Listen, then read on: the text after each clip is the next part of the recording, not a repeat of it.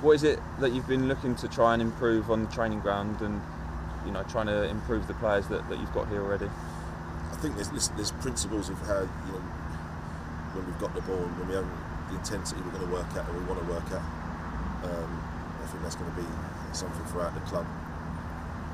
You have to work to the right intensity, and if you don't, then you probably won't last. In terms of, and that's from training as well. So we've got to get that into them. We want to get them some more confidence on the ball.